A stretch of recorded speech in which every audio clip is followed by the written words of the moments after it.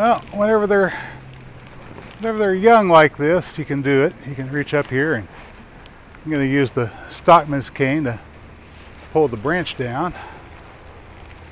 There we go. You get at these clusters of webs.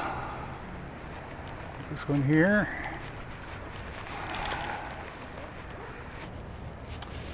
So I'm going to take these guys before they can fall on the ground and get rid of them. If you got a propane torch, you can burn them out eventually. I'd have to get up here with a ladder, step ladder maybe. That's one of those little giants. Burn them out that way. You can use a oil spray around the trunk of the tree. Earlier in the year, the spring or so, in summer again, to keep the little worms from crawling up into the tree. That's what they do, these webworms. They crawl up into the tree, they build their tents, they eat the leaves. Bad infestation can kill a tree. Let me take this bucket with that web in it. Let's put my cane down here for a moment. Let me show you what I'm talking about. Alright, so this is at the end. This is at the end of the life cycle of the fall webworm, and all throughout the inside here are these little cocoons. Those are little baby worms waiting to hatch out for next year. Well, we don't want that, so we're going to take these and we're going to dispose of them. Now, ordinarily I'd be using my propane torch, but it's a bit windy out. I don't want to accidentally set something on fire. I just want to get these webs down before they fall.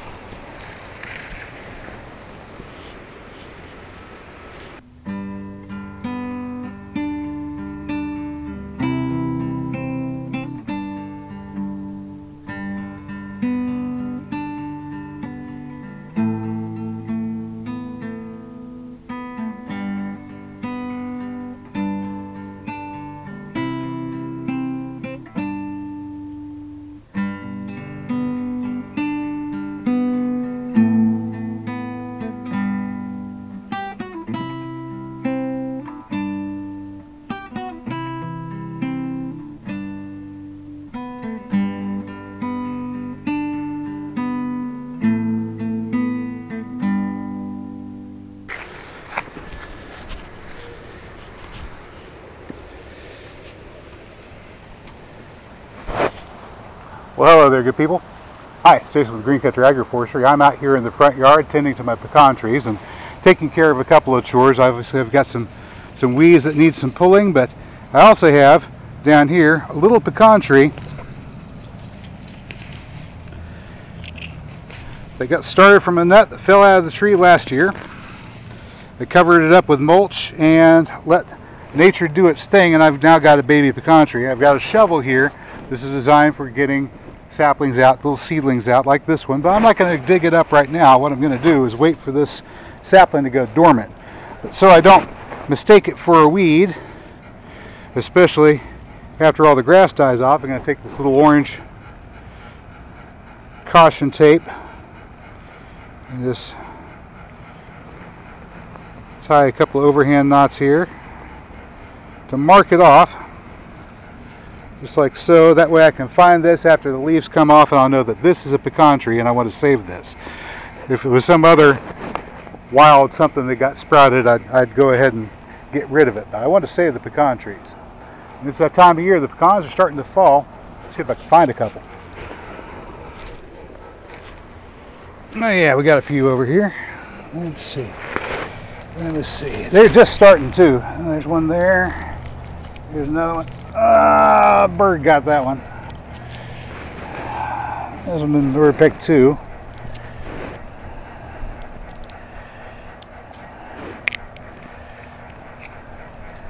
See if the meat's still good inside there. Yeah, it's alright.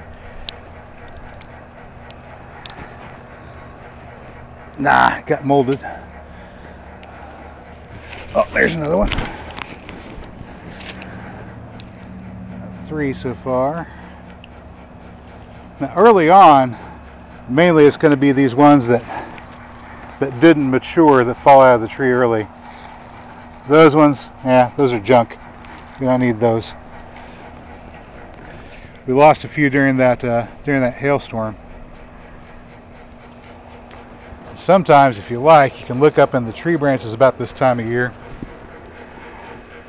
You can find them like that. See, that one's no good. They should be starting to open up. Let's have a look at this fella here. See how that hole, the outer hole around the pecan.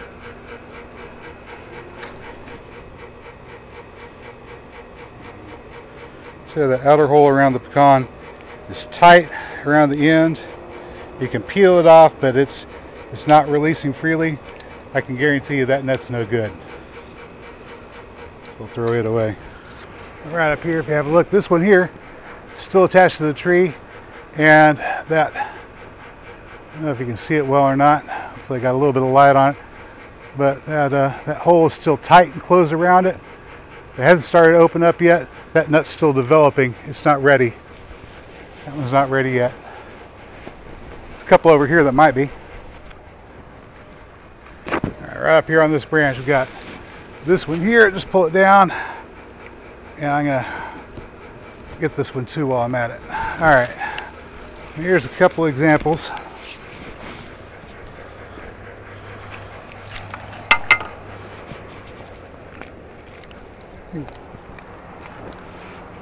Give you a couple examples here. So this one I just plucked off the tree. You notice how the hole is opened up, and it just falls away. Good breeze, and this nut would have fallen out of the tree all by its lonesome. This is going to be a good nut. This one, the hole is still green, but it's getting ready to fall away. This is going to be a good nut too. I'm out here at the edge of the patio where I'm going to put the grape arbor. I was kind of hoping to get it done this year, but well, mother-in-law had an accident and fell down and got a broken arm and a broken back, and I've been taking care of her instead of doing a lot of the gardening and outdoor stuff. Sorry about that. Didn't really mean to leave you guys hanging, but you know, sometimes real life takes precedence over internet stuff. But there's another tree marked. We'll dig that up whenever the leaves come off. It goes dormant.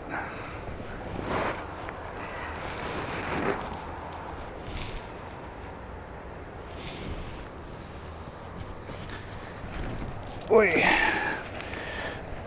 Now, this is a good time to pick up any brush.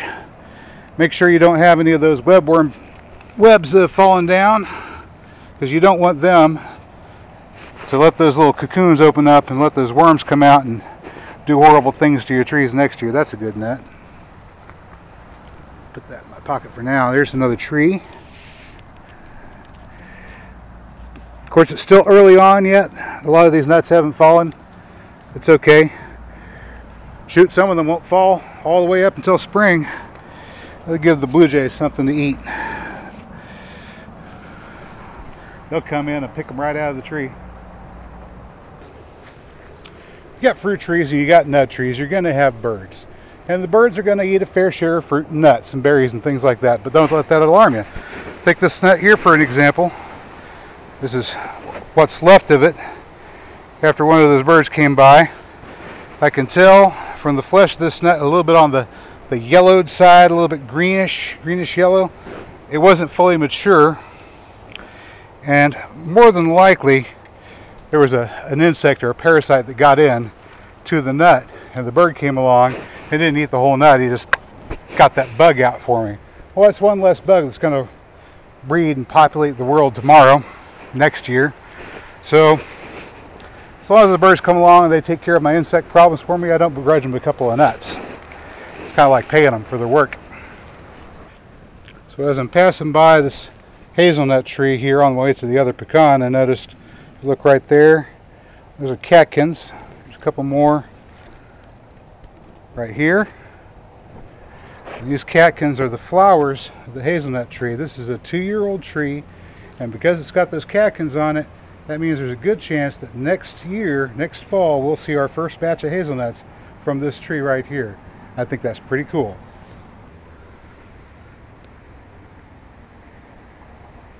My grandfather ran a farm, 90 acres, years and years. They used to call it a truck farm. It was basically a market garden farm. He grew his corn and potatoes, and beans, and peas, and tomatoes, and onions, and all that good stuff for the market.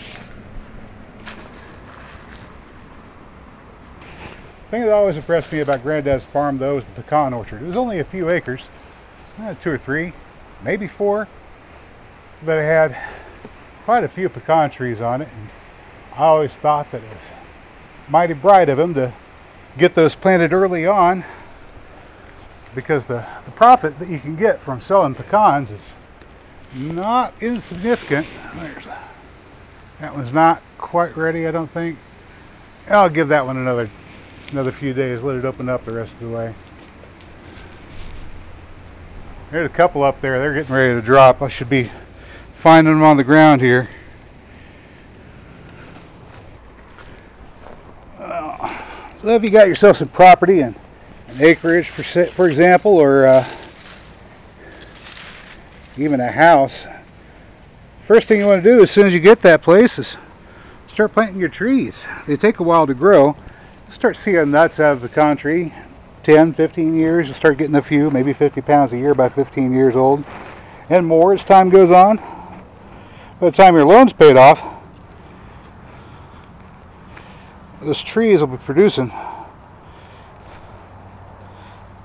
a month or two of food a year if you take the time to pick it up. There's a web there.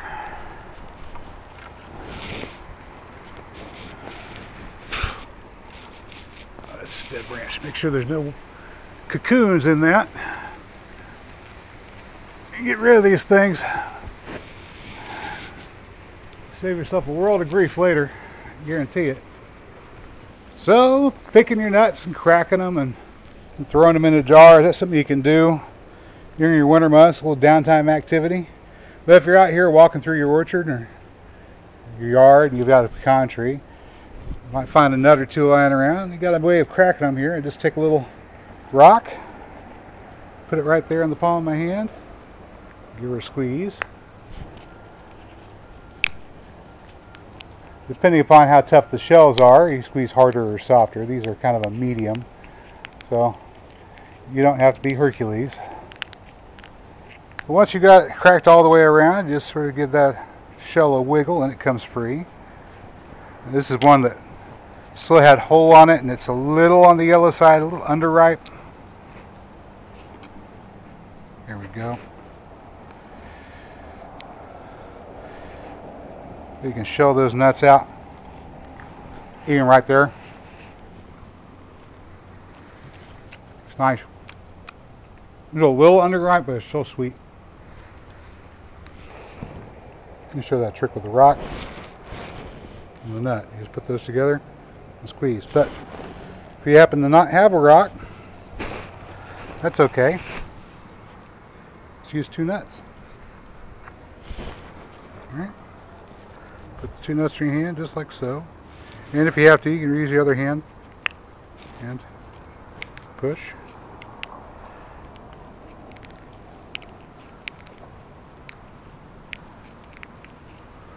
Just like that. If you don't overdo it, you can crack your nut all the way around, just like that. Just like that.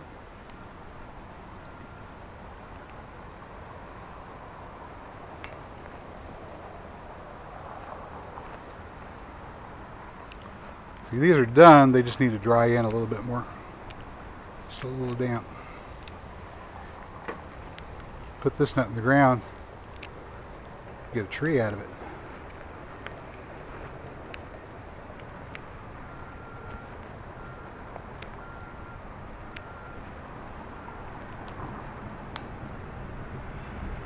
Yeah, you clean up that little brown stuff out of there. This little membrane that's on the inside, make sure you get all of that out of there, because it is bitter You don't want to eat that. You might have a few little spots on your nut. That's fine. No, there we go. Fresh pecan. Well, good people, that's all I've got for you again today. As always, if you found the video informative or entertaining, please hit the like button. Don't forget to leave your comments down below. Subscribe to the channel, bang that notification bell, share this video, and good people, I will catch you next time.